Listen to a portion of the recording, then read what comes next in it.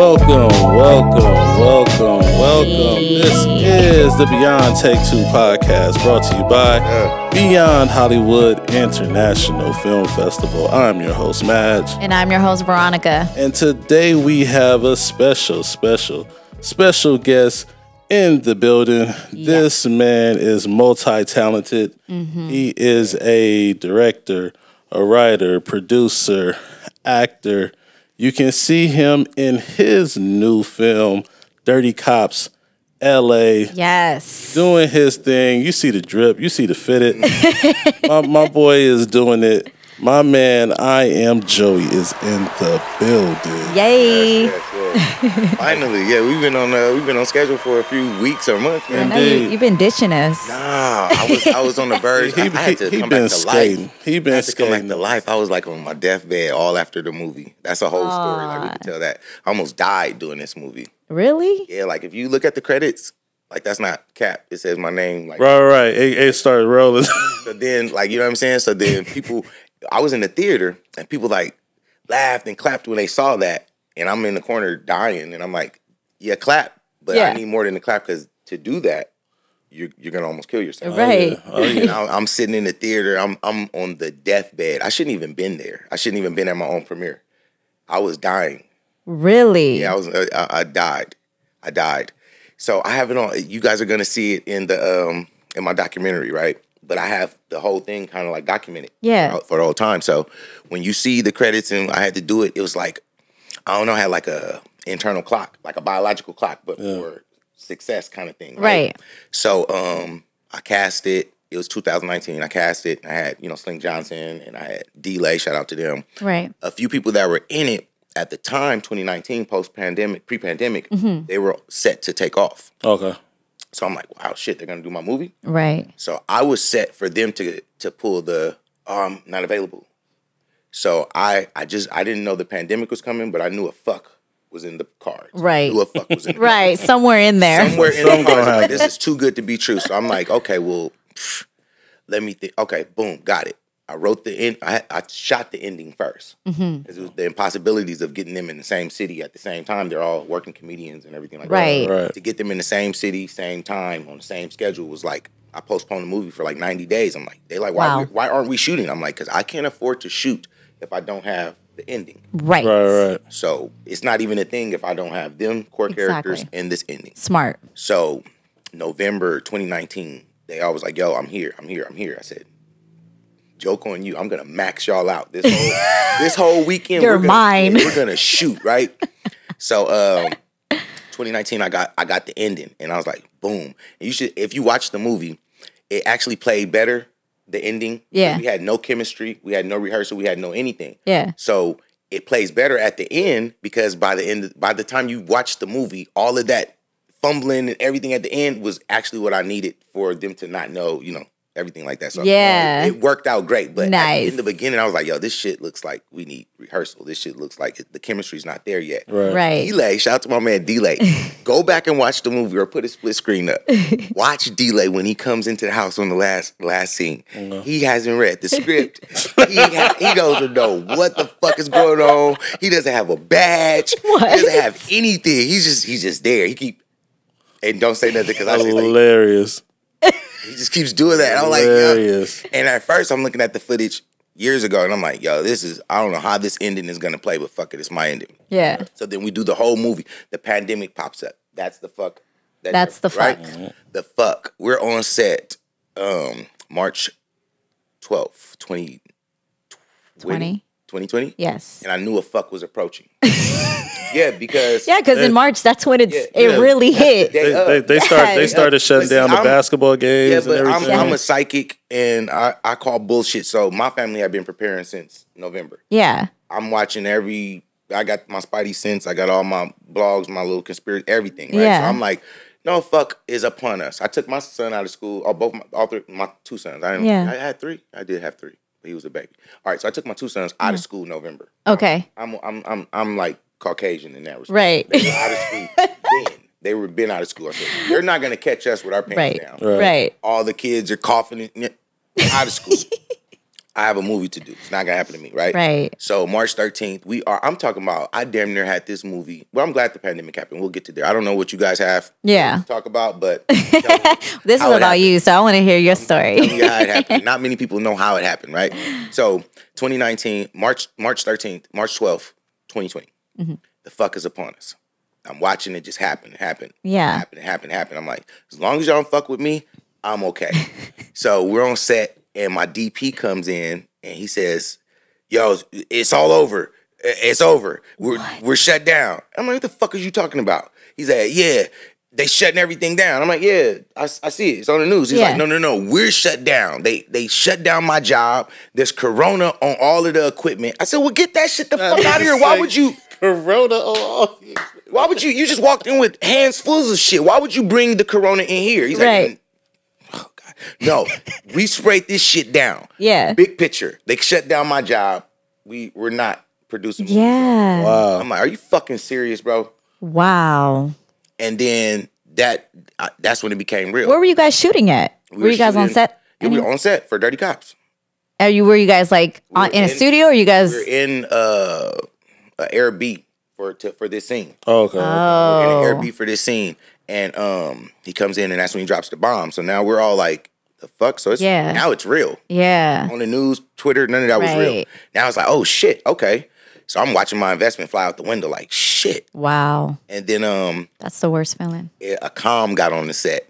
Now everyone can. I remember he got close to me to pick up some equipment, and I had never really felt anyone breathe on me like that. Right. I was like, yo, you're too close, bro. Like, that was close. Hold on. 6 feet. Yeah, now I get the whole 6 feet thing, because that was absolutely too close. I should never feel you breathe like that. And it wasn't like a big breath. It was just, you're too close. Right. Yeah. So we did that and we shut down, but I'm in the house losing weight, losing my mind, going, this can't fucking be. Like, this was the fuck. I'm thinking they're going on tour. They're going to say, yo, I got offered a big movie. I can't fuck with you no more. Yeah. Right. And they shut down the world. And I'm like, how much of the movie was done at this point? I would say in my mind, 90%. Wow. But like I say, the pandemic was a gift and a curse, because it gave me all that time to sit with the footage. I didn't do anything for 30 days besides cry and worry. Like, what the fuck is going on here? Right. And finally, my mom, everybody kept calling me like, yo, so what's up with the movie? They wanted me to drop it on like YouTube since everybody was in the house. And I put it on Instagram like, yo, y'all think we should drop it? And everybody was like, yeah. One of my homegirls DM me, was like, do you mean like you have something else to drop, or like you're going to chop up the movie? Right. I'm like, I'm chopping up the movie. She's like, fuck them, don't chop up the movie. Don't do it. Yeah. Like, damn, out of all these thousands of people, one, two. Is she familiar with like how things work in the industry? Me. She just knows me. Oh, okay. She just knows me. She's like, you're gonna. I know what you have, and I know how you're gonna react, and I know, don't let them do that. So I didn't do it.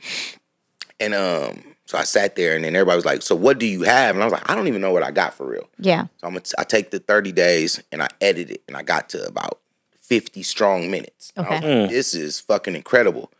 And I'm like, it's a feature because it's over 45 minutes. Right. Right. I was like, I want to satisfy everyone's hatred. Yeah. I got my peers and they're calling me like, yo, let me see a cut. And I'm like, see, I didn't go to school for it or none of that shit. Right. I'm just like a movie. I know movies. And so I know what it's supposed to look like, and I know how it's supposed to feel. Right. But when my peers that have done it and everything like that, and they're calling me, they was kind of like intimidating me. They're like, yo, I want to see it. I can't wait to see it. But I'm like, yo, Click. You're never, it's different. You're never fucking seeing it. Click. Never, ever. Click. I gave him the old school phone. You know, that's how you know how old I am. Yeah. Yeah. Click. For those at home, this is how you used to hang up on people. Click. Yep. Yeah, right? Yeah. So then that made me go, okay, so wow, you fucking haters are gonna not watch this like a normal movie. You guys are gonna fucking watch it. Critique it. Yeah. I said, okay, back up. Back up. We're gonna do this a different way then. So I had all of the 50 minutes, and I'm like, I don't like, okay, the way Jay-Z and all these new rappers copy Jay-Z and say, oh, I don't write.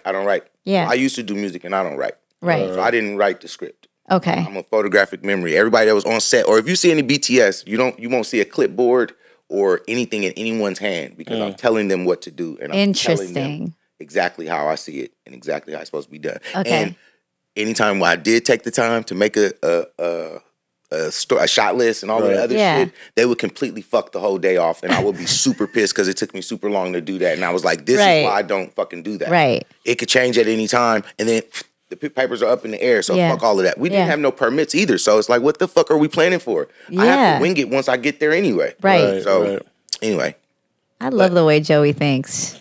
Just get shit done. That's shout out to Issa Rae, because I was watching one of her old clips one day, and I'm sitting up here. I know everybody, so I'm like, I'm more inclined to be in the room with you and be like, oh yeah, it's my man. So and but you know how many scripts I passed off to my friends that didn't even give a half a fuck. Half, like a minuscule of a fuck. So I gave that up. What are friends for, huh? At that point? Not for that. They're like for after you get it done. Like, hey, I'm here. So I was watching Issa Rae, and she was like, a lot of people spend a lot of time like reaching up. Like, ooh, I gotta find Steven Spielberg. I wish I could find this guy, that guy. Right. And she's like, they don't even pay attention to like reach across. You'll get a lot of work done if you reach across. You know what I'm saying? And I was like, ding, ding, ding. I said, no, lots. Fuck it. I'm reaching across. And when I reached across and said, yo, I'm doing a movie, I called you. Remember I told you to do that? Assembled the Voltron. Then they built it, and they would come. Then I got a real buzz. They was like, yo, what is this? Right. And so that 50 minutes, long story short, that 50 minutes wasn't my masterpiece. Everybody would have liked it, but I work like this. If I could still hear haters in my head, then it's not done. Yeah. I like to work until I don't really hear you saying much. Right. Aside from me saying, bro, you're watching too hard. Right. You caught that, you're watching too hard. Right. I'm OCD. I didn't sleep for a year. If you caught that, I absolutely caught it. Right. But then that means you're watching too hard. Yeah. Just enjoy the movie. Yeah. So back to me dying. So we go through all of that. So the 30 days, we go back to work. We're on set. We have a skeleton crew. We don't have a whole crew. Right. We have a skeleton crew, and even less now that everyone's scared and out of work. Right. But we had to get it done. Shout out to my illegitimate crew. Shout out to my illegitimate crew, Josh and G2 and the rest of the DCLA staff, because we was a skeleton crew and we did the feature film. We like did everything. So we'll be on set, and this is like COVID prime time. Right. And I called everybody, said, yo, if y'all ain't scared, I ain't scared. Let's Did you guys wear masks on stage? Nah, none of that. We went with God. Okay. Yeah. We didn't operate like that. So I was on set. I was on set the first day. I was like, I can't believe and this time it cost me more money than it should have, because the production house I was using is closed down. Okay. So now I have to rent the equipment. Yeah. So not only am I overextended on the budget, and it's in a pandemic, and you were in a pandemic, like people were shell shocked just period. So I'm like, my bell is rung, like I'm in fucking Iraq, and I'm like, let's do it. I'm like, yeah. And then I started looking at him, I'm like, yo, should I even be standing by you, bro? I got kids and shit. Like, where have you been? Like, what's up? Right. But then my homeboy, I love my crew. Shout out to my Mitchell from DCL. I love my crew, because my homeboy was like, look, bro, I got tested yesterday. Yeah. I'm good. The other homie was like, I got tested Wednesday. They test me every week. So they're taking care of themselves. Yeah, I was like, oh, well, I ain't been nowhere in 6 months. So look, we'll use your test on Mondays, and we're going to use your test on Wednesdays. And as long as nobody goes nowhere, which fucking asshole should not be going anywhere, pandemic outside, then we can finish this. Yeah. So we did that. I used to hyperventilate on the set and have to disappear and go, I cannot believe I'm out here. Yeah. Okay, but just get it done. You've paid money. Just go. Right? So we got through it. But they kept shutting down the fucking city. Yeah. So I'm like, yo, I can't. The buzz is dying. I can't do a premiere. Yeah. People, so I said, the very next time he opens up this fucking city, I'm going to plan my premiere. Yeah. I didn't know how much that was going to take on myself and my partner that was helping me. Yeah. So for 90 days straight, it sounds like a lot of time, but it wasn't a lot of time. Like, we ran into every possible hiccup editing the movie and trying to finish the movie. And I colored it myself. I edited it myself. Yeah, I saw that. My boy and myself sound designed it. My son scored it. Sound like MASH. Holy shit. Yeah, my son, my illegitimate son, he scored it. Wow. So I'm kicking his ass like, bro, I need the music and all of that. So then the 90 days is willing down. I got it all on tape. I looked so deranged. Like I wasn't sleeping. I was high off endocrine and adrenaline and all of that shit. That shit is a real high. Yeah. I would sit there until you crash. Until you crash, and that's what happened. I would sit there. I'd be editing like 4 or 5 in the morning, and I would get sleepy, and then I would feel in my body, and I was like, what the fuck was that? Yeah. And I roll up some weed, and now it feels like I'm smoking weed on ecstasy, and I'm like, oh shit. So I'm loaded. That takes me to 7 a.m., 8 a.m. Here's the kicker. Here's where I traumatize myself. Fucking, I have like 14 hard drives on top of the desk. Yeah, for serious. Like, this was a job.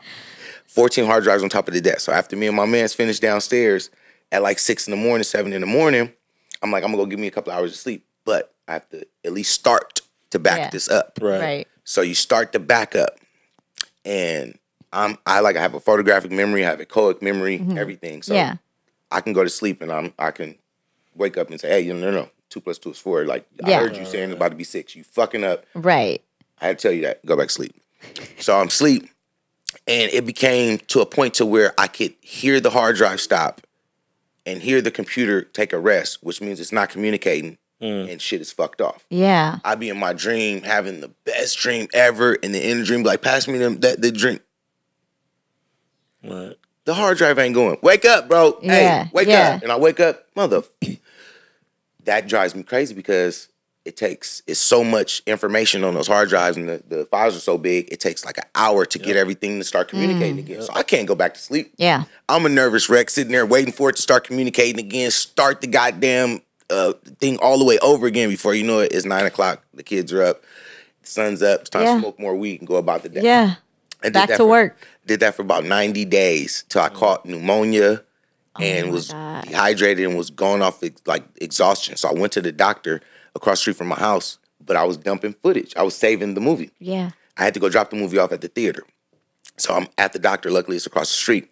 And I go in there and I say, look, doc, I ain't got time to play with you. I need me an inhaler. I need some of that fucking cough syrup with the promethazine shit up in there. And I need some antibiotics for this shit I'll be having in my chest. When I cough hard. And if the shit don't stop, that's what I need. So what you gonna do? So I'm gonna do exactly what you said. I'm gonna go get you an inhaler. I'm gonna get you some of that cough medicine shit with promethazine shit. Get you some antibiotics. Get you up out of here. I said, I like you, doc. Took that shit. My dumb ass wanted to get rid of the cough so early. I can't say it on camera. But anyway, so I head all the way to LA to drop off the movie, and it's fucking, I'm insane. By the time I get to the city, it's fucking traffic everywhere, and I haven't been to sleep, and I like lose my mind. I see all the cars, I like have a panic attack. I can't breathe. I'm thinking about how far it is to the movie. Yeah. My body said, look, bro, you're gonna either pay attention to traffic or you're gonna keep yourself alive. But I'm not gonna do both. I'm either gonna hold you alive or I'm gonna pay attention to traffic.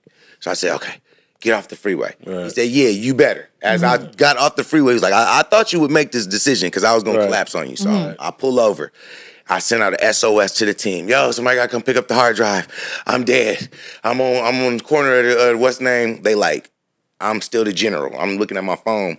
He like, I'm on the way. But he's like 2 hours away. I'm on the way. He's like an hour and a half away. I'm like, fuck it. Yeah. I lay there for about 30 minutes. I said, okay, that's cool. Send out a text. Yo, fuck that. Y'all gonna take too long. I'm on the way. I get it to the place.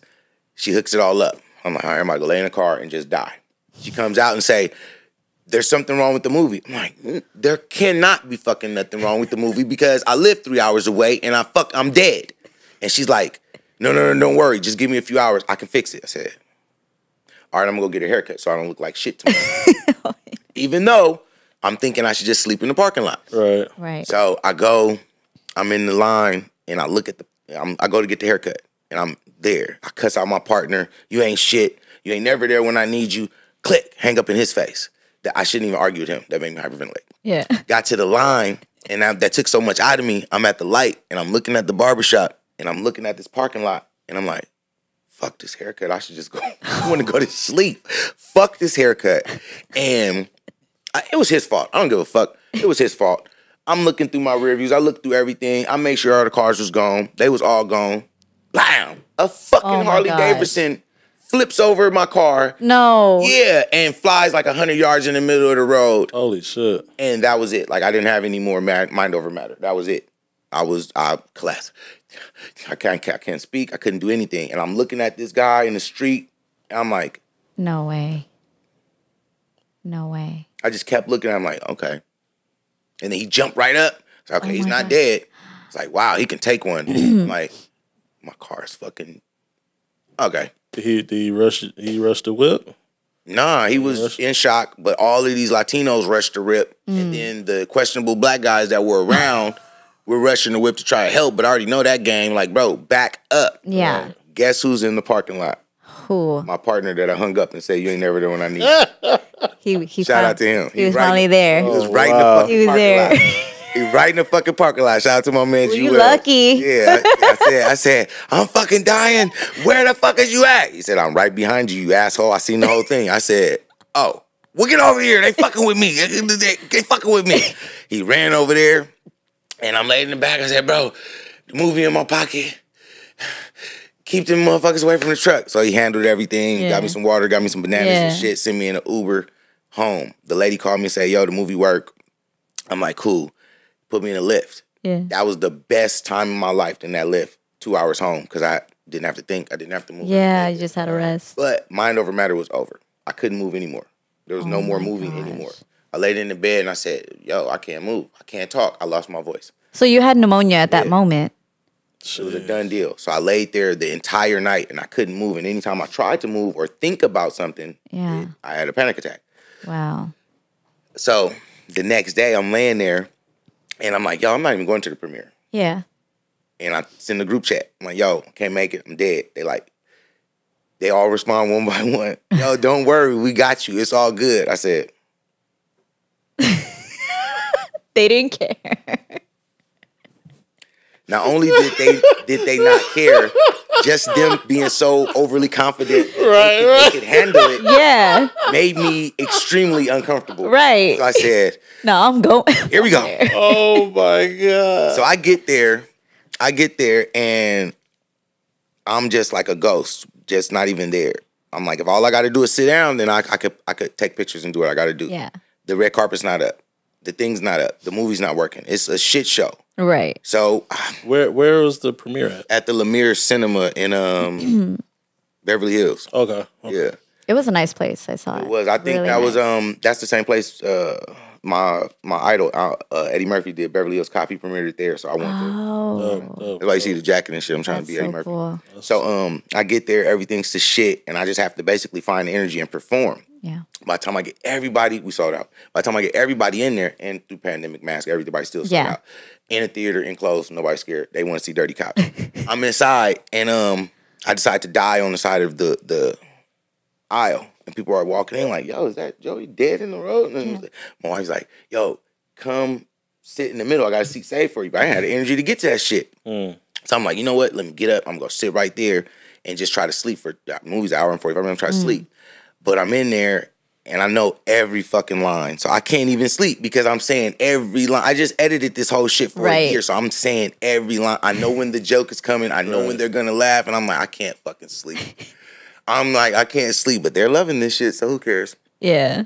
So long story short, they come and get me. And they like, yo, there's people at the front. They said they bought tickets and they can't get in. Right. So I go to the front. I thought it was like some friends or some shit. And I got to the front and I looked. I was like, well, what you want me to do about it? I'm dead. There's no room. And then the lady that owns it, she was like, yeah, and we're at capacity. You got people all on the walls. People on the walls. Wow. And she's like, it's done. So I looked at them people and I was like, yo, what you want me to do about it? And I said, give them their money back. He said, they don't want their money back. And I looked again and said, I don't know none of them people.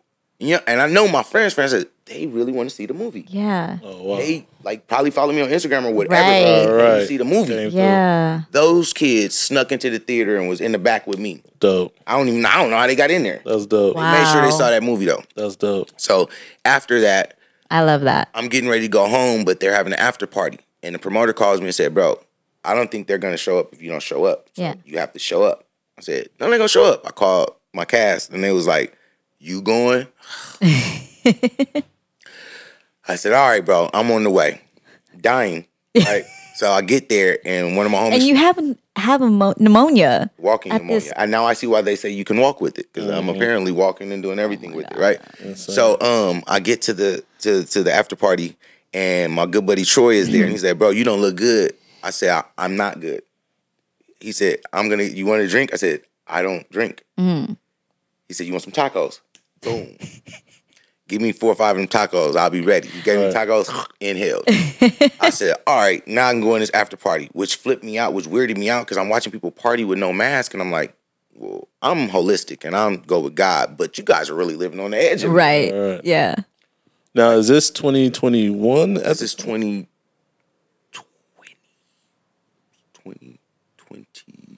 I'm probably fucking 2021. Lost, bro. I don't know. It's probably 2021 now at this point. Yeah, 2021. It's still COVID. Okay. Yeah. Okay. It's 2021, September 24th, 2021. Yeah. Okay.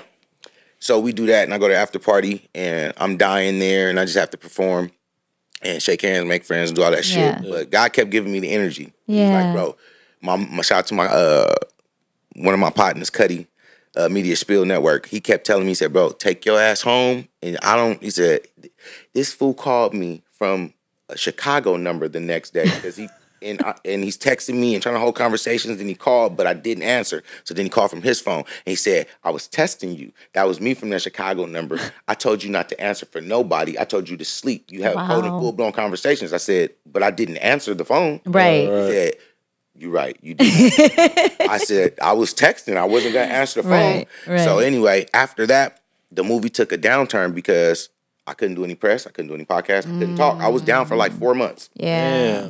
Couldn't entertain any deals. I couldn't do anything. I couldn't do none of the stuff I had planned. You were sick. I was dying. So then by the time I got it back together, I'm like, shit, how do you fucking get the buzz back? Right. So I said, well, really, that doesn't count. That was a soft opening because that was the pandemic. So then I got distribution, and we decided to have a rollout to get it on the platforms. Okay. So I said, what I'll do now is I'll repeat the process to a different audience and have them ready for the rollout on the platform.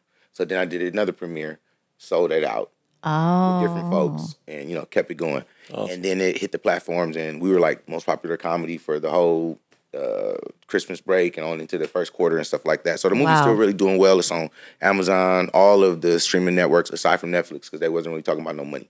That's really they wasn't talking about no money. Right. Yeah. So you check it out, Dirty Cops LA 1. And the series is on its way, and part 2 is on its way. How exciting. Yes. Ooh. I haven't let you guys ask me anything. I just wanted to give you that. I love the energy, I wanted though. to give you that. I had to give you that. I want you to know that. It all is so traumatic. Once you ask me that, I have to... Yeah. I almost that was a good story, though. We needed to hear that. No, I can relate. Like, trying to put on so many hats. Yeah. By the time you get to the end, it's like, it's insane. Like, your mind is just like somewhere else. Like, people ask you questions and you're like, what's happening? And I look at the footage and it gives me like a panic attack because I look at footage. I'm like, bro, you are not well. Right. You're in everybody's face doing this stuff, and your mind is gone. I was having breakdowns and stuff. I remember I threw myself out of my producer chair because I just needed to inflict some type of pain. Right. I couldn't understand why this shit wasn't working. It was a problem every fucking corner, and I'm like, boom. And I was throwing a tantrum, and I fell out of my chair and rolled into the closet. And I was like, yeah, but I needed that. All right, let's go back to work. Insane. I needed that. And then I remember one night I was throwing a tantrum. Fuck it, it's done. Fuck them. Fuck the movie. Fuck it. And shout out to my man Cali Vision. He's like, I'm not gonna let you do that, bro.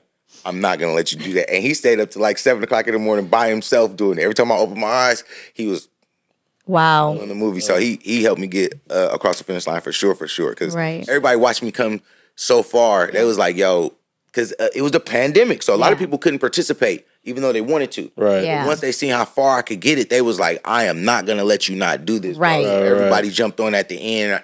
I was doing the last. Now they see the vision, huh? Not all even that now hard they work. saw them. Yeah, kind of that. But like people were, one of my partners was going to school.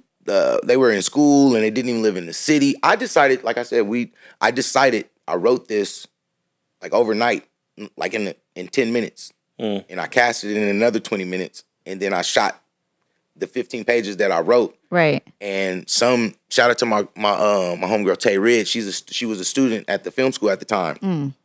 I kind of punked her out of her time on set. I have my real guns because that's what I was shooting with. Jackson had real guns, but they were unloaded. But I had my real guns, and I'm real, I'll go into character real quick. Right. So the set manager kept telling me, yo, there's someone else there. The next people are here. And I pulled out the gun and said, bro, I'm getting my 30 minutes one way or another. Just turned around and left. Right. And so I got my 30 minutes one way or another. But by the time I opened the door, she was like, you motherfucker, we out here. It was our time. We got shit to do. Yeah. And she wouldn't even shake my hand. And she saw Slink and she saw all the people in the badges and shit. And she was like, yo, is that Black Jesus? I'm like, yeah. She's like, well, what are you shooting? I was like, Dirty Cops LA. She's like, well, what's that? I was like, I don't know. It's like I don't know. At that time, it was just a skit. It was a 10-minute skit. Right. And she was like, you got Black Jesus and you doing a 10-minute skit? on the set. I was like, yeah. She was like, you should do a movie. I was like, how the fuck am I gonna do a movie? I have 15 pages. Right. Just keep writing. Ding. I'm like, well, yeah. That's nothing. I'll write it on the fly. So anyway, that made me decide to. I was always on a deadline because I didn't have these actors for a long time. Right. I had no idea what the budget was gonna be because I decided in that moment to do it. So my partners was like, wait, we're doing a movie? We're doing a movie while we have these people. Yeah. So I would write the script on the fly. You can ask the characters. I would send them. I'm still such in movie mode. I would say, did you get the lyrics? The lyrics. Yeah, to me, I'm like sending out lyrics. I would write the scenes, and then they get text messages. They couldn't even get like scripts. Like, yo, tomorrow, 11 o'clock. Here's your shit. Here's your shit. And they show up. And shout out to my crew because they would be in scenes with like D-Lay or Black Jesus. Yeah. And they don't act. None of my friends act or nothing. I just I know what you guys can do. And some of them would get to say like, bro, and they would do it all fucked up. and the funny thing to me would be like, bro, I wrote this for you. Like, I wrote it in your voice. I know that's what I'm good at. And you sit up here and you fuck this all the way up. Like, how? I heard you say this yesterday. This is why I put this in the script. You said it yesterday. And they didn't get that part. So then I would have to show them, it's not, don't overact or nothing like that. It's like, you're having a conversation with me, bro. This is the type of shit you would say, oh, on God. Yeah, there you go. Come on. So once I taught a lot, helped a lot of my friends realize that, bro, he's just going to shoot the shit with you. Right. They're standing in scenes with these folks, and we don't have rehearsals. We never rehearse a day at all. Wow. At all. The whole movie is improv, freestyle, no rehearsal. Show up, just get it done. They barely got the lyrics 10 minutes ago. They're lucky if they got them last night. Wow. So shout out to them because they all came to play. I saw you had my boy Jock Kang up in there. He had my man. Part. Yeah, he was also security. See, the thing about Inglewood is you got to have the face for the space. So we were shooting at the Level Up store. Shout out to my man 211. Now 211 just left. He just would leave, shot the scene and left. He just left. I'm like, say bye to anybody? No, he didn't. So he left, and then Ja had to stay there to make sure the store was open. Well, he works at the store, but he also had to facilitate because it's the neighborhood. So gangbangers is coming up there and all that other shit. Now I'm good. I have a face. Yeah. But my crew or someone was Crips and everything like that. So the gangbangers like started standing there and wouldn't leave and asking who is him. And I'm like, he's just a regular guy. He's nobody. He's just dressed like that. So we hiding him. The like inmate pulled through there. I'm like, it was like a movie inside a movie. Quiet on set. This big pulled through with a Mexican boss in the back seat and like a obvious henchman driving the car. And looking like, what the fuck is going on here? Just drove straight through my set. Like, daring us to say anything. And the whole set is like, do you see what's happening? Yeah. Wow. I'm like, can we get the goddamn shot before we get shot? There's gang members and cartel members. We are in Inglewood, people. Wow. So, that was stressful. But yeah, that's how he ended up there. I was like, stand up against the wall. I'm going to put a girl next to you. I need you to do this real brief. So a lot of it, man, I had to just throw it together as we did it because I know what I wanted to see and I know how it needs to look. Right. But we didn't have no scouts. We didn't have no permits or anything like that. Yeah. So I would get there and me and my little illegitimate crew, I would go, now this is what I want to happen. You guys with the camera show me how it has to happen. Right. And then we would get it done. Damn. Wow. That's what's up. So you were doing music before all this, right? Yeah. Wait. Before we begin, we gotta get some love to the popcorn. Oh, our popcorn segment. My bad. All right, sorry. It's time for the segment. Let's do it. We're gonna give Joey a little break. What popcorn do we have today? It's called. No, wait. Joey has to guess what popcorn it is. No, we can't have him guess it. We don't do it like that. Is that how you do it? No, I got a pretty good eye. We can change it up this time. Why are we gonna change? Well, maybe let him try it. We hadn't talked about changing. Let him try it. You trying to do it on the fly like Joey do his movies on the fly? Exactly. Get shit done. For real. Here you go. You trying it? Yeah, you were trying it, and you gotta guess. Or let us know what it is. Like flavor? Yeah. Yep. What flavor? Pepper jack or like some Parmesan? No. I don't taste anything sweet. That's what's like. You gotta get sweet. A good one. Ain't sweet. You gotta get a good one. Okay, that time. I'm lost. Now you taste it. I'm lost. I tasted something very familiar. What is it? I think it's Lawry's seasoning salt. Is it? You're getting closer. You're getting closer. It wasn't Lawry's. It's. But I taste. You taste something though. It's like Okay, what do you rate it?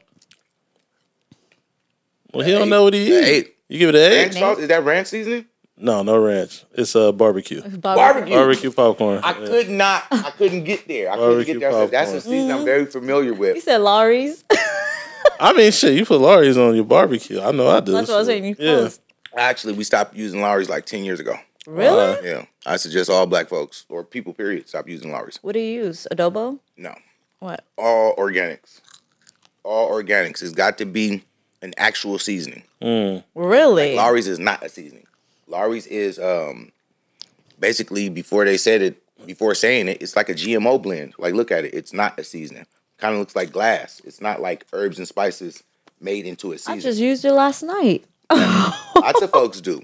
And they grow up thinking that that's how you season your food and everything like that. But your food will change dramatically when you... Well, which seasoning do you use? You got to go, like I was saying, Trader Joe's and everything like that. Himalayan salt. Himalayan salt, sea salt. I have Himalayan salt. Actual cracked pepper. But see, and then, there you go, smoked paprika. I wouldn't give away all my secrets, but that's when you really learn how to cook, because now you have to substitute for all of those flavors that that were in there. Missing. So, but that helps you. It helps build your palate, and then you're cooking. Right. Now, when you want to make some carne asada or some beef ribs, ask my family about the beef ribs that I'll be hooking up. They're like, "What is this?" I said, "This is halal meat." So that's one reason why. So you're making me hungry right now. Yeah, exactly. So you don't eat pork? No, I don't eat pork. The only pork I eat pork chop. No, I can't do that. Only pork I eat on occasion, and not even an occasion because it won't even get brought into the house. But I'm a sucker for like a bacon on something. But like I don't eat bacon in breakfast or nothing like that. But like, say I'm cheating because you can't really get what I eat. Like say we on set or I'm out of town somewhere. Right. I'll retort back to something from my childhood and I'll be like, shit. The Carl's Jr. Bacon Western Cheeseburger. That's the worst fucking bacon you can Right? And I have to tell myself it's the nostalgia. It's not even the burger. 9 times out of 10, I'm sick right afterwards. Yeah. But the nostalgia. And I said, you got to stop it. Right. Stuff like that. Shit like that. Or like bacon bits in the salad. If I go to like a nice restaurant with a nice salad bar and they got sounds so good. Applewood crumbled bacon, I'm going to have to go dumb. Yeah. I'm going to have to go dumb. But other than that. You're making me really hungry right now. Yeah. What you rate? Give me that popcorn. What you rate it? I'm going to rate that a 10. Woo! You got to give me a hand clap for that. If it was more heavy barbecue sauce, it would be a 10. That's why I like it, because it's not, since it's popcorn, it's like, why, it just gives it that like. This shit is a 6, to be honest. It's fire. It's not that. No, I like the barbecue sauce.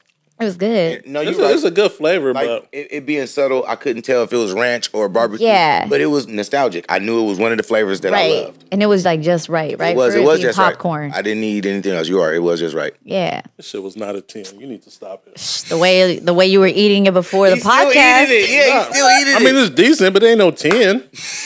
He's the worst. As far as popcorns go, it kind of was a 10 because you got to dope popcorn up for it. Dude, we eat popcorn every week. She knows this is not a 10. Well, I'm going to have to come back then if y'all got popcorn every week. We eat popcorn every week. It's not a 10. We got some good popcorn. This was a 10 to me. Shout out to, what was it called? Backstage. Rob's Backstage Popcorn. Barbecue popcorn. Oh, it's an actual brand and everything? Yeah. Y'all like doped it up yourself. Oh, no. If that's how he serves his popcorn, it's a 10. Yeah. That was a 10 to me. Man, y'all give it too much love. You just hard. Yeah, I don't know what he's basing it off of because I bought some popcorns and be like, why did you buy this? Yeah. Like the white cheddar popcorns might be good. We have been eating popcorn for the last 3-4 months. So look, it's I have my 10s and I have my 2s. Okay. It's maybe a 7. I gave it an 8. I gave it a 10. Initially. So I need my clap, my audience clap. It ain't better than the coconut oil one we had. I think this one is better. Then the coconut oil? The coconut oil didn't even have a taste. The lesser evil one that we just had with Cisco? Yeah, I didn't give it a 10. You are... I didn't give it a 10. You are tripping. I gotta go watch that episode again. I don't remember. It was nowhere near as good as that one. Maybe not to you, but this one's good. This one's really good. Whatever. Matt's just a hater. Hey, you gonna stop rating popcorn. You're gonna give us a bad name. Whatever. Shout out to Backstage. Yeah, Rob's Backstage. Backstage popcorn. No, it's a good popcorn. It's a good popcorn. We appreciate you, Rob. Yeah. Special shout out. Go try it. Go try it. It's the barbecue flavor. We got some Indian spice over there too. He got an Indian spice one. Oh wow. Yeah, that one's. Yeah, we ain't tried that one yet. Like a Veronica, give it a 12. This one's good. Oh, I told y'all this building is special to me, right? Oh yeah. Yeah. I don't even remember which way I walked up, but a buddy of mine, shout out to my man T, he used to own a studio in here. And we used to... was it down? I know it was one that was downstairs. Yeah, but he was downstairs and he moved upstairs. He used to have a couple of these rooms. Okay, Yeah, 6 Point Studios. Dope. Wow. I didn't even know he left. He was here for a long time. Yeah. He was one of the first, like, black-owned studios in the area. That's crazy. I remember I was at the Guitar Center that's not too far from here. What a trip. And he had his, you know, they put the little homemade flyer with the numbers ripped up down the bottom. Take one. Yeah. I was like 16, 17. And that was the big thing. Like, we all was starting to do music, but there was no access to studios anywhere. Like, Right. nowhere. Right. No homes, definitely no home studios. So we would go, you know, window shop at the Guitar Center. No, actually, we would go to the Guitar Center. Shout out to my boy Cuddy.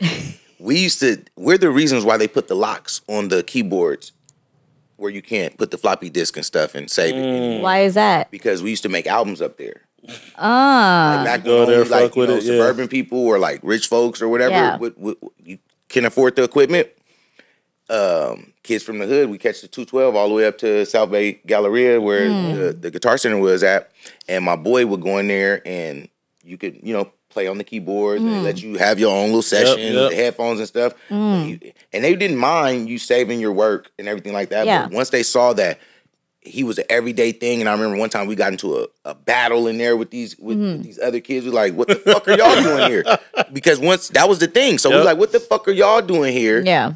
And now y'all blowing up the spot and y'all on our keyboard for one. Right. We came to use the keyboard. Right. So I said, let's battle for it. Yeah. Like, I know that's an end-all, be-all, because I'm going to eat every one of them alive, right? So I battled them fools. They had to leave.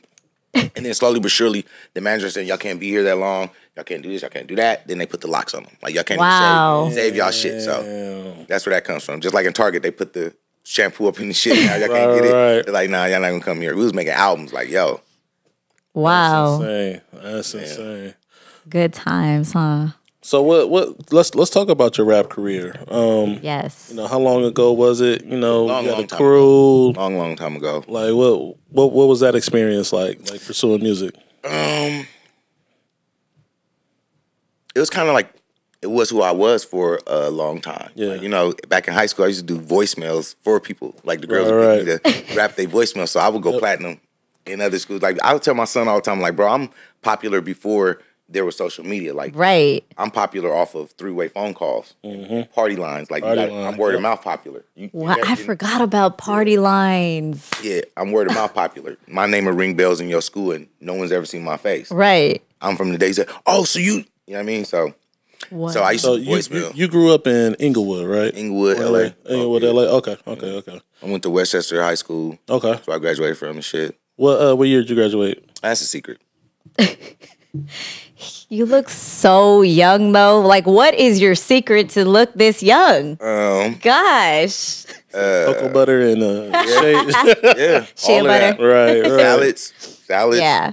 I don't really eat bad until I'm cheating. But everything organic.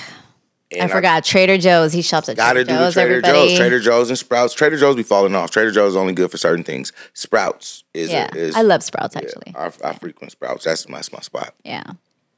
Nice. So pursuing the music, you rapping, you had a crew or? I had a crew. I had one of the best crews. Shout out to them. Okay. What was the name of the crew? Back in the day, I kind of tell my age, but yeah. It was called the Money Cats. This was like when Rockefeller and everything was taking off, but we was too young to be that, right? It's 99. Okay. Right. It was 99. Okay. But this was before LA really had an underground rap scene for like fly guys. Like you could be backpack rap and they had a spot for you. All right, Lamar battle Park. Rapper, right? Faye Dodo and all of that shit. You could do all of that shit, but we were like the first type of like West Coast, like Rockefeller style crew. Like just hustlers and fresh kids from different schools and stuff. And we did it like that. So of course we got a lot of attention because it was like I was like a facilitator. Like I'm like, bro, we gonna go get old boy from Hamilton. We gonna go get my producer from Inglewood. We gonna go link up with them fools. And bro, we're a crew. Yeah. So once I formed that little crew, then everybody was like, they had never really seen nothing like that. Like you either a 2-man crew or a 3-man crew or a battle rap crew, but they had never seen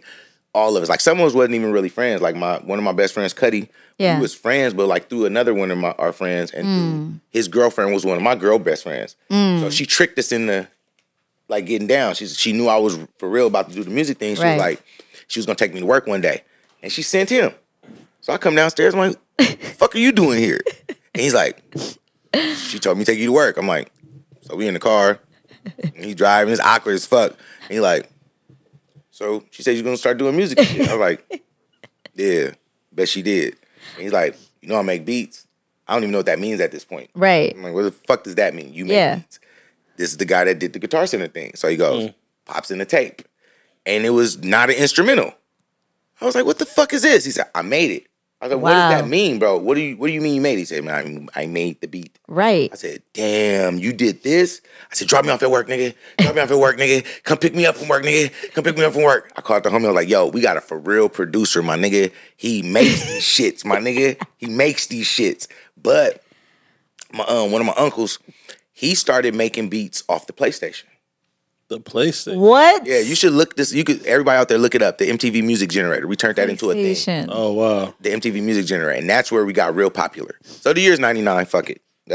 Look young. It's the year's '99. Yeah. So I go to my uncle's spot. He been begging me to come over. I'm like, Unc, no, like no, I don't. You're just no. I'm not coming over so you can tell me your raps and shit. Nah, I'm good. So I finally come over, and I hear these beats, and I'm like, damn, this shit is rocking. I go in. And he has his TV and his PlayStation controller in his hand. He's like, what's up? And it's playing. I don't even know what I'm looking at. It's playing on the TV and it's beating out the speakers. And I'm like, what the fuck is this? Right. More people who can make beats that I didn't even know you make them shits like that. So what a trip. And he's making the beats. And I'm like, what is this? He's like, I said, I'm rapping. I'm freestyling this shit. I'm like, let me get this beat. Let me get this beat. He said, no. You go get, he said, I'm a dope producer. You go get the game. You take it to your house. You see if you're a dope producer. I said, what the fuck? I said, all right. So I go buy the game, and I don't make beats at this point. I don't even understand how it works. I write. I can't even sit down long enough to play the keys because I'm always moving around writing and thinking. Visionary. So I put the homies on it, put my cousin on it, put the other homie, and I put the Cuddy guy on it. I'm like, you make beats on the keyboard and shit, nigga. See if you can figure this shit out. So, my cousin kind of figured it out. He made a few couple, but Cuddy and my other boy, shout out to my man, Classic, they figured it out. So we would go to bigger studios, this studio right here. I'm in this studio. Wow. We come here, and he's like, what the fuck am I supposed to do with that? Because it didn't even play loud. It was on a regular TV, and it's 99, so it was a regular TV. Right. Yeah. Looking at it, and it kind of just looked like Atari, and the sounds aren't big. So he's like, fuck y'all supposed to do here? And we go, remember the PlayStation had the red, yellow, and white cord? Yep. We go, yellow is for visual. Fuck it. Hey, take the red and white, bro, and plug that into your soundboard. Right. Wow. He's like, plug the PlayStation into my soundboard. They're audio cords. So I'm a humor you guys. Right. He plugged them shits in. We looked at each other. We was like, press the start button. That shit said, bam, bam, bam. Hold on. So what cords did he plug in? The red and white cords. The red and white cords. Yeah, that you plug into the TV. The visual and audio cords. Wow. But in PlayStation, it had yellow, red, and white. And they were together. So you had to just like be innovative and go, well, fuck this cord. Here, take these two. Right. Actually, no, leave the yellow plugged into the TV so I can see what I'm doing and give him those chords and he can play it. And he was looking like smart. He couldn't believe it. He was like, that's insane. So then he dumped that into the Cubase. He was like, now I'm gonna dump this into the Cubase for y'all. Now y'all have. He was able to do that? Yes. Holy shit. So I'm gonna dump this into the Cubase for y'all. So now we have the first 2-track from the PlayStation. That's insane. We have a 2-track. And he was like, I'm gonna beef up your hi-hats and everything. And from that moment on, we didn't even go back to the Guitar Center because they put the locks on it. So we made whole albums off the PlayStation. Everybody was like, how the fuck are y'all doing this shit? PlayStation. You make it with a controller. Classic. You make it with the video controller. So to even watch us do it, you never understand what we're doing. Right. You like the concept. So to make it, what program were you using in the PlayStation? It's called the MTV Music Generator. But they took that concept. And that's basically the same DAW as Fruity Loops. Right. And everything else. But it was on MTV Music Generator and you did it with a controller and not the keyboard. Right. So it's basically Fruity Loops. But it was then, and it was the MTV Music Generator, and it was never supposed to be put on the big thing. It was like a video game. Damn. So we mastered it and was making these records off of it. And we'd start dumping it into the Cubase. And we started getting traction. Like they thought that was our gimmick. Like, yo, y'all make beats off the PlayStation. But I had a meeting with Kevin Black when he was at Interscope. And I'm in there and I'm playing it for him. And he's like, yeah, this is dope. And I get that you made it off of PlayStation. Said, but I don't give a fuck. I'm like, what the fuck? He's like, no one's going to care that you made it off of PlayStation. He said, you know why? I was like, why? He said, reach up there. I got a box. It was a big box full of demos. And he was like, pick anyone you want. Anyone. Put it in. That motherfucker came on big. I was like, God damn. He said, see, this is the sound. Yeah. You guys rap dope. The beats are dope. They can get you by. Coincidentally, now shake that Laffy Taffy. Yeah. That's an MTV Music Generator beat. Wow. Really? That's what they sound like. Yeah. That's exactly what they sound like. Well, that's not what ours sound like. Because it kind of sounds like the PlayStation, exactly. like a video game. That bass is called the Jub bass. Everything is called Jub bass. Everything they did in that was off the West name. So years later, we're like, what a trip. right? And, So we did the PlayStation thing, but I did that forever. I did all types of music shit, but it couldn't keep my attention anymore once music went to where it was at. Right. So I'm big on movies. Like I know every movie. I can recite every movie and shit like that. So I would write movies without writing movies. I never wrote it down. Right. I would just say, hey, and then this happens and that happens. That would be dope, right? Yeah. And we would get high and do that for hours. And then shout out to one of my partners, Sparkle Holmes. She actually was doing a movie. And she asked me to shoot it for her. And I was like, I don't fucking shoot movies. I barely shoot music videos. Like, I'm pretending to do all of this. I just happen to be accidentally dope at everything. So I'm like, I got so much performance anxiety because I'm bullshitting you as I'm taking your money and doing this. Right. And mysteriously it's going to come out better than anything you ever done. But that's still, I'm unsettled. Right. So she's like, come shoot the movie. I'm like, I don't fucking shoot movies. Yeah. I didn't go. They get half the movie shot. She invites me to the premiere. Go to the premiere. And I'm looking at the movie like, yo, she did this shit. I'm like, damn, I got to get in this shit. I'll do whatever you need me to do. Right. So she takes me around the party and she introduces me to all of these movie people as a writer. I think she meant music, but they thought she meant movies. Film. Right. So as we hobnobbing and stuff, they start asking me, so what have you written and stuff like that. I'm like, what have I written? Yeah. Oh, okay, let's go with it. I got ideas. I remember Dave Chappelle and then was saying, yeah, I'll keep them all night at the party saying, yeah, well, there's a midget who walks in a bar. You like that? Right? So I get to bullshitting. I'm like, we just had a crazy idea the other day. I'm exchanging information and shit. And I'm such an electrifying, gentleman. People love me and shit. So the next day, I'm getting all these texts like, yo, you said you're going to send me something, here's my email. I'm like, they fucking want something. Right. Yeah. Right. I'm like, oh my God. I'm also OCD, so like it has to happen now. It can't happen in 2-3 days. I'm like, okay, let's roll up. Let's see what you got. Yeah. I Googled. Somebody said, send me a one sheet. So I was like, the fuck is that? Right. So I Googled, what's a one sheet? I said, no problem. Rolled up, said. I sent it out, but I sent it to my homegirl first, who introduced me as the writer. Right. And she called me right back. She was like, who wrote that? I was like, me. She's like, no, you didn't. What the fuck you talking about? I've never heard you write like that or do anything like that. I said, wow. Okay, so I guess it's good then. She said, I'm sending it out. So I sent it out. And everybody jumped on my bumper. And I was like, it was that good? Yeah. I'm like, all right, all right. So I wrote a gang of one sheets. But that still really wasn't, no one had time to read the one sheet. Only people that weren't, doing anything. Yeah. Right. So I remember I'm sitting with my boy, Lawrence Dobson, 1500 nothing. You know Lawrence, right? I'm at the academy and we with JoJo. He was a showrunner. He did For the Love of Ray J, a couple other things. And I'm sitting with him, and I'm like, this is my chance. Because he had liked one of my other ideas. He's laughing and shit. I'm like, that was fake, bro. That's bullshit. Right. He's like, tell me more. I'm like, yeah, it's a fucking joke. I'm like, you're listening, so, hey. And I get ready to pitch, and he fucking turned his head and wasn't even listening no more. So I'm looking at him, I'm like, God damn. I said, well, I'm thinking I'll probably have to, you know, get my John Singleton on and just shoot it myself. Boom, he looked up at me. That's what you do. I was like, wow. So all this time writing and all this time bullshitting, back to Issa Rae. Shut up and shoot. Like, let's get it done. So I'm like, well, that's the only thing that got his attention is me saying I'm going to do it myself. So now I'm hell-bent on doing it myself. So I just need a crew, need a skeleton crew, and I'll make the rest happen. So everyone that I had met along those years of me preparing, I said, we're going to do a movie. We're going to do a movie. We're going to do a movie. Once I got the go-ahead from Slink, Cynthia, and D-Lay, I called them all up and said, we're doing a movie. Yeah. And they all jumped in, and wow. You know, so we did it like that. But they all thought we were like doing a movie that was going to take to YouTube, or a movie that wasn't going to get accomplished or finished. The pandemic started, and they was like, one of my boys called me. He was like, bro, I didn't want to say nothing because I know how you are, and I know you're going to get it done. But every time I talk to you, I was like, how the fuck is this fool gonna get this shit done?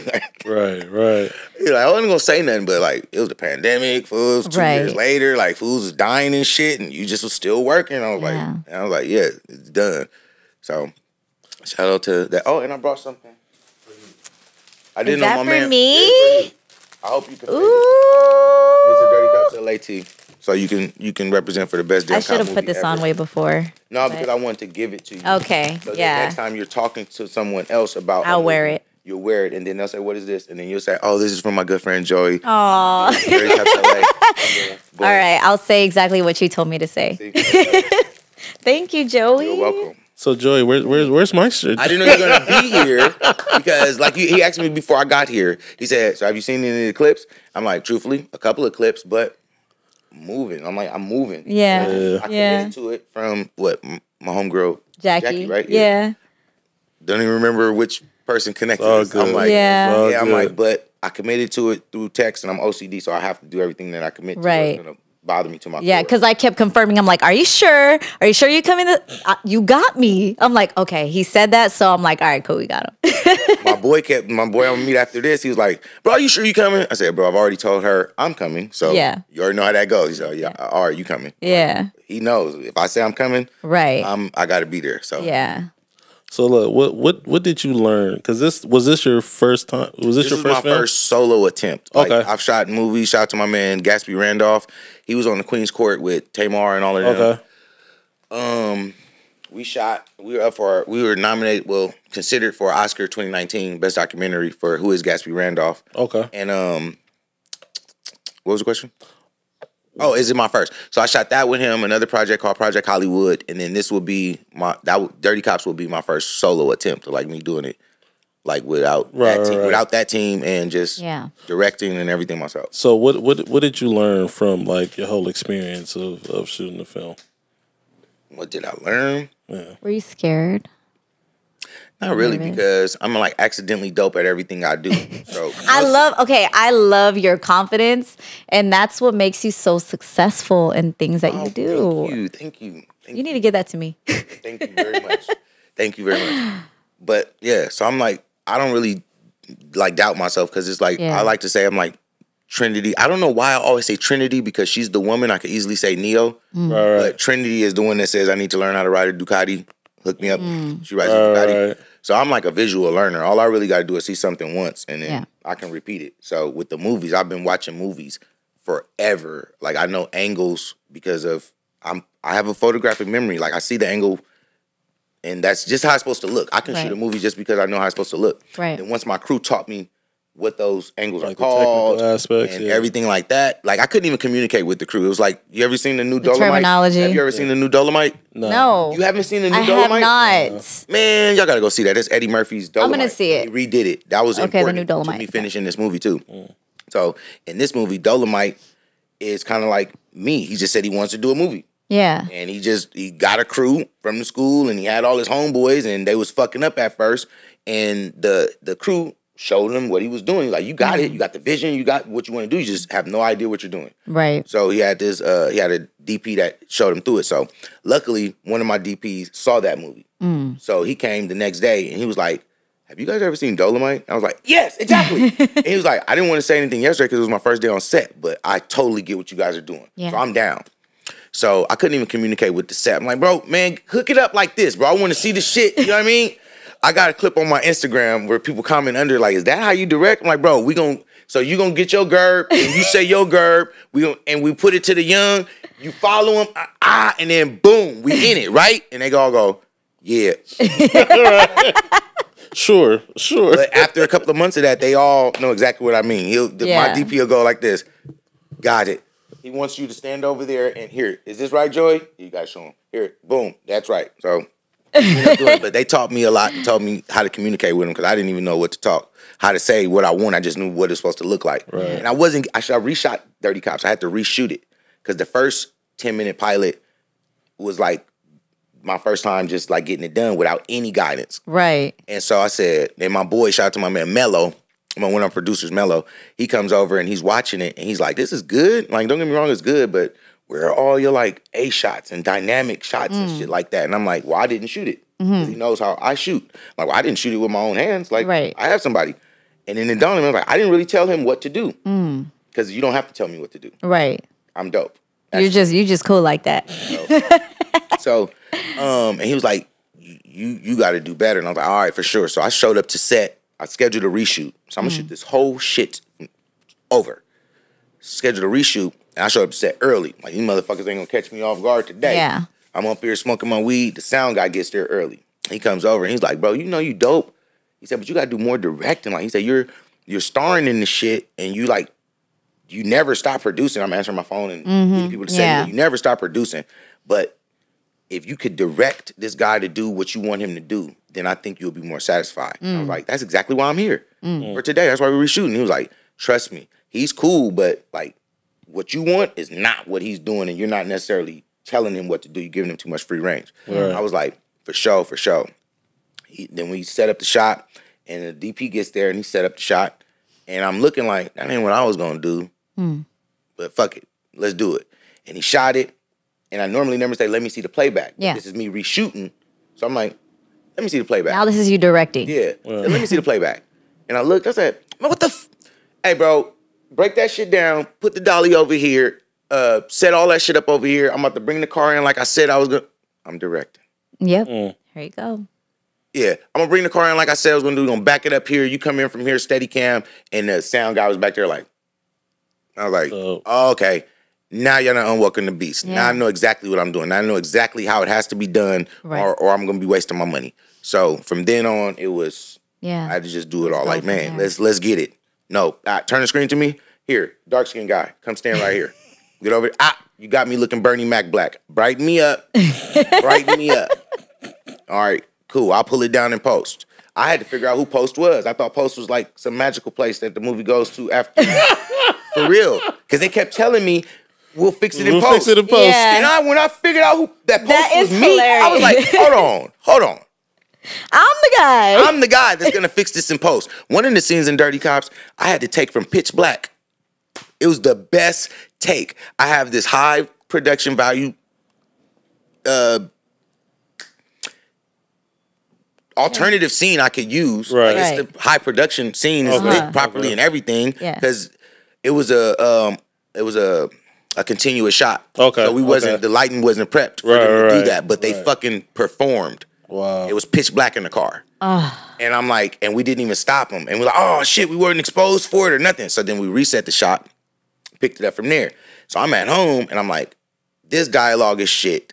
And the money dialogue is in a pitch black shot. Right. So I'm Googling how to fix a dark shot. I've learned so many different techniques on how to fix this shot, and I just let it go. A year later, I'm still thinking I'm gonna pay somebody to help me with the edit or help me with the coloring. But then my man Callie sitting down with me, he's looking at some of the scenes. And he's like, bro, they gonna charge the fuck out of you. Look at you on the rooftop, this shit blown out. Scratch this scene. I said, we can't scratch the fucking rooftop scene. He said, well, it's blown out. They gonna charge you for this. I said, don't worry about it. I'll do it myself. Trinity. How do you color it? But I had already been teaching myself, so I just didn't understand the language. Right. So a year later, when I'm sitting back down, I went to some of my trials. Oh, that color looked pretty good. And it still wasn't clicking. So I called one of my color correct buddies, and I'm like, bro, the shit don't look like a movie, bro. The colors look cool and everything, but the shit don't look like a movie. He said, that's because you don't understand the vector scopes. I was like, what the fuck is that, bro? Like, every time I turn around, y'all got some more terminology. I got to go teach myself. And he's like, vector scopes. He said, if you don't understand that, bro, then you're not going to get... I said, vector scopes. I remember seeing that one in tutorials. So I said, fuck all the rest of the tutorials. I'm about to go to teach myself vector scopes. Yeah. Once I did that, fucking light came on. I said, oh my God. Now it's literally like watching the ones and zeros on the Matrix. To you, it looks like ones and zeros, but I see a blonde, I see a car, I see a Corvette. Right. That's how I go. So once I did that, I was like, oh, I'm gigging. So I took everything I learned from the videos and I said, I'm going to fix this scene because the dialogue on here is the one that I have to use. Yeah. And I took that shit from pitch black to it being in there. So I'm a pretty good color corrector. And so like I said, I'm accidentally dope. So wow. I color corrected the whole movie. I didn't get a chance to do a grade because I wasn't too sure of what that was. And like I said, I put a 90-day deadline on the movie coming out because I didn't know if the world was ever going to open back up. Right. They kept shutting it down, and I couldn't get my premiere. I couldn't do anything else. I said the movie has to come out before I lose the buzz, right? Everything like that. So I put the deadline on it, got it out there, got distribution. Now it's on the platforms, and now we're on the series in part 2. That's wow! Wow! That's what's up, man. Congratulations! Appreciate you. That's dope. Man. So, what do you like better, music or film? Do you ever miss it?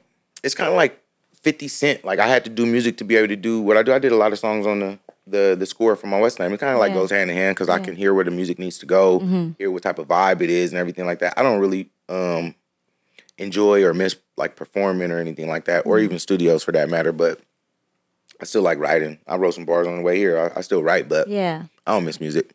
But I do by chance happen to run a record label with a couple of viral artists. My son is Heem Beezy. He just released his project last week. Shout out to him. Wow. Volume 1. And then I don't know if you guys are big TikTokers. You guys ever be on TikTok? A little bit. Not really. Oh, well, my other artist, I'm shout too out to... old. Just kidding. No, never. My other artist, Lil Vader, shout out to him. He's got that viral song, Wop It, and Rack City, and Up. Okay. And all of that on TikTok. Oh, Rack City. Okay, yeah. Okay. Donnie Solo, my man. Dope. Those are my other artists. Shout out to them. Shout out to Ocho. Okay. Now and Forever. So what's the name of your label? Now and Forever. Now and Forever. Music nice. Because we have Now and then Forever. So. I love it. I love it. Oh, you have your hands in everything. You're busy body. I'm trying to keep really this face young. Yeah. And do it while I can. Indeed. So I can chill. Indeed. And relax. Well, Joey, man, it has been a pleasure, man, having you here. Wait, I had one more question. Yes. What advice do you have for upcoming filmmakers that are, just learning to do it, kind of in the same position that you were in, just trying to make a movie? The same thing that Issa Rae told me, or I seen. And that was like the truest thing she could have said. Reach across. Fuck everybody else. Don't stop chasing people elsewhere. Like, well, if I can just get him in the movie or if I can get him to talk to me, fuck them. Yeah. Fuck them. Whatever you're gonna do, there's people right around you that are willing to do it because you're gonna be doing something that they haven't even thought about doing, or wish they could do. And if you can facilitate that moment for them, they're gonna be all in. If you build it, they will come. So you have to shut up and shoot. Stop saying, I didn't even have a script. So the fact that people say, well, the script has to be right. No, it doesn't. It has to be right in whose mind? Someone buying it from you? Someone investing in you? Maybe. But if you're going to do it yourself, then I wasn't answering to anyone. I knew I had what it took, so I just did it. Now, if I had an investor that would say, well, I want to see the script and we're not going to go until I've seen the plans and all the other shit, I didn't let that slow me down. I was like, nah, fuck all of that. We're going to shoot. I know what I got. I had a barbershop. My brother-in-law owned a barbershop. Homeboys own barbershops.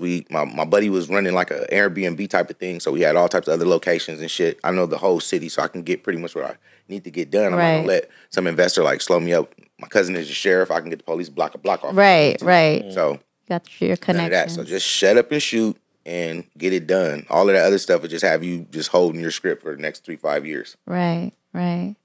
Indeed. Wow. Indeed. Oh, thank you, Joey. I am Joey in the building. If the people want to reach you, where can they find you? On Instagram mainly, unless you're a big Facebooker, but then that would again dictate my age. So, but Instagram mainly, _ I am Joey the director, or at Dirty Cops LA. Okay. That's where you can catch me. Any projects that you want to share that you're working on currently, or Dirty Cops LA, the series is gonna come at you fast. I refuse to put another deadline on it because that's how I almost died. Right. We don't want you to die. I won't put a deadline on Stay it. alive, my But brother. it's on its way. Dirty Cops LA 2 is on its way. Dope. Mr. Gerald is a sitcom that I'm working on with Sling Johnson. That's on its way. And then lots of music because, like I said, the record label is doing its thing. So lots of music and lots of Dirty Cops LA. Until I move off of that franchise. Until I'm off of that brand, that's what it is. You better keep us in the loop because we want to be supportive of what you're doing too. I wish I was at y'all thing the other night. Jackie said she invited you. Jackie may have. She said, no, bullshit. Oh. She may have. But yeah, she's like, I invited him. She may have. She may have, but I'll be trying to commit. Yeah. And my homeboy be like, bro, why do you say yes and you have no idea what the details are? Right. I'm like, bro, you need a yes from me. Yeah. I will find out the detail. I can't slow down for the details. Yeah. So I'm like, yeah, you got the yes. Find out like today. Right. I said, yo, where am I coming? Yeah. And what time? That's all I need to do. I already committed to it. So Right. she said that wasn't committed to.